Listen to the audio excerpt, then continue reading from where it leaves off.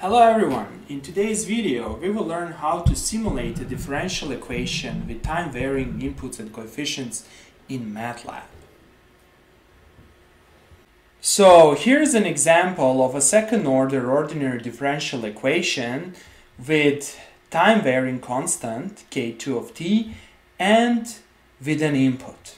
Now, if this is simply a constant that does not depend on time, and if we don't have any input on the right hand side, then we can simply formulate a state space model and we can use the ODE 45 Matlab function to compute x as a function of time. So that's the goal, to approximate x of t. However, here the situation is a little bit more complex since the coefficient and the inputs are the functions of time. Consequently, to solve this problem, that is, to approximate the solution x of t, we will have to interpolate this function k2 of t and the value of u of t, and I'm going to explain that in the sequel. So here's the post I prepared in order to explain the simulation process.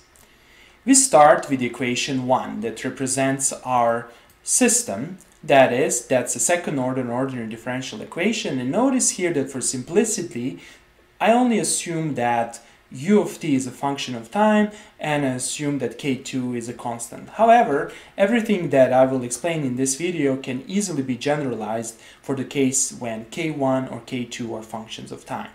For the time being, I assume only that u of t is a function of time.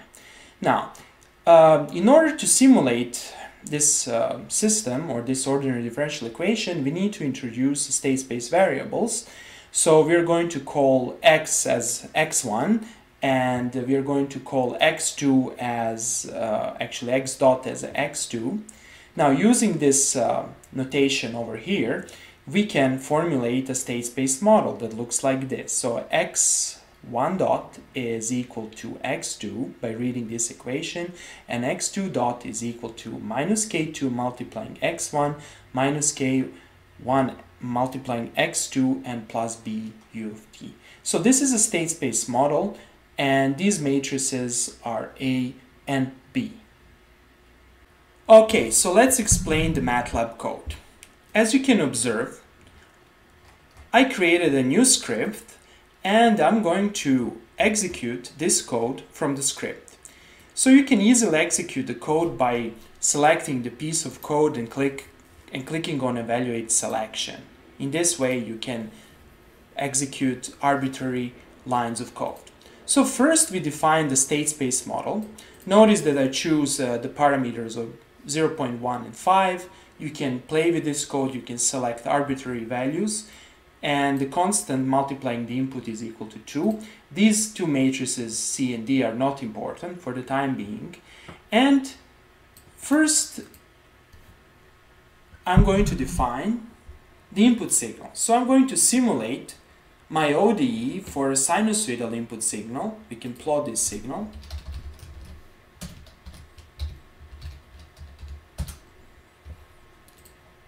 So here's our sinusoidal input signal. And I also specify initial condition for simulating the dynamics. Now, you can notice over here that we will be using the ODE 45 function for simulating the dynamics. The ODE 45 function takes as an argument another function that defines the right-hand side of your dynamics. That is, we need to define a function that for known x and for known u will evaluate the right-hand side of this equation. So how to define this function? Well, we're going to go back to our code, and then we're going to open a new script and we're going to type these lines of code. That is, we're going to define a function dynamics. It will have as arguments time, state vector x, u input. However, this input is a vector input defined over here. So it's going to be a complete vector, not a scalar value. And then we're going to provide to this function a time vector. Again, this time is not a scalar, it's a vector used to define the input function. So this is the vector. And we are going to provide the state space matrices. So this function is going to interpolate on the basis of time u, and for the scalar value of time, it's going to interpolate the current value of the input u. And this input u will be provided as a scalar to this function. That is, when the ODE45 is iteratively solving the equation, or the ODE, it iterates through values of t of next. So in every iteration, whenever this function is called, t is a scalar and x is basically 2 by 1 vector, since we have two states. So this function takes this scalar, then on the basis of the vector of u, which is a big row vector, and time u is a big row vector, it interpolates the values and it computes the input int. That's again an interpolated value, it's a scalar, and then we plug in this scalar in this equation and we evaluate the right hand side. So this is a trick for computing, for solving the ODE 45 or the differential equation when the coefficients are time varying. Similarly, we can adjust this code for the case when k2 is a known function of time. We would simply go over here and provide another argument, that is, two additional arguments. We are going to provide the time and we are going to provide k as a function of time. These will be two vectors. And on the basis of these values, we are going to interpolate the values of k2 or the values of k1 if they are functions of time by adding another line of code that will interpolate these values, and we are going to plug them in over here. So that's the trick. Now that we know that, we can save this function as a M file, and it's important that the name of the M file corresponds to the name of the function.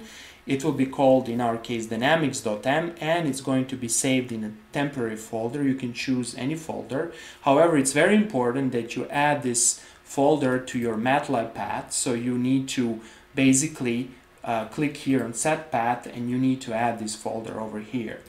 That's very important. Why is this important? Well, we're going to call this function dynamics from another script, and when you type dynamics, Matlab needs to recognize that dynamics is a function stored in certain folder. In our case, you can see that the Matlab is clearly recognizing this function. Okay, now that we have set all the values, we can simply call this function with additional arguments of time at which the output or which the states should be computed, and we provide the initial condition.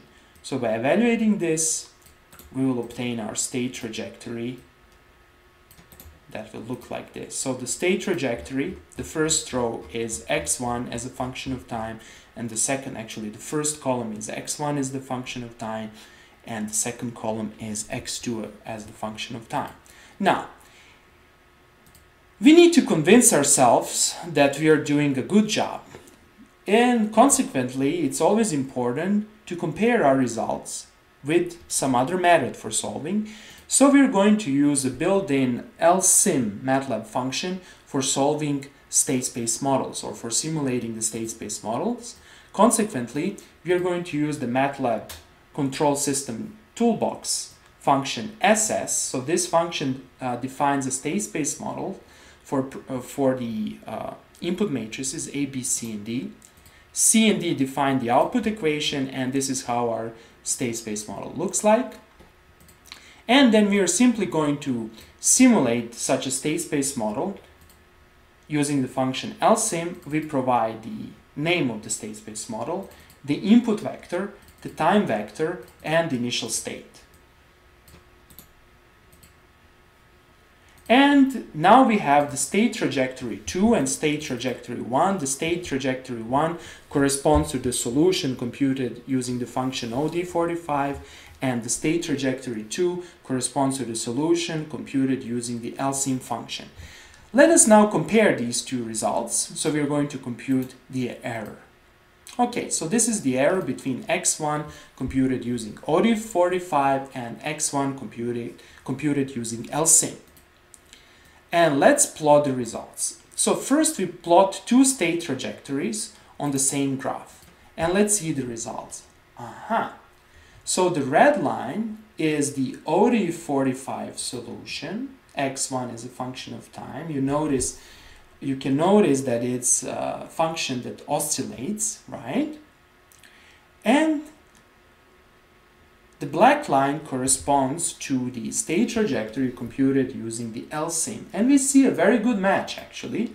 Now, let us plot the error. We can simply plot the error by just evaluating this, and we can observe that the error is small, which is a good indication that these two methods are actually that our method based on OD45 works well. Okay, that would be all for today. Thank you very much for your attention. If you like this video, please support this channel or subscribe. Thank you very much and have a nice day.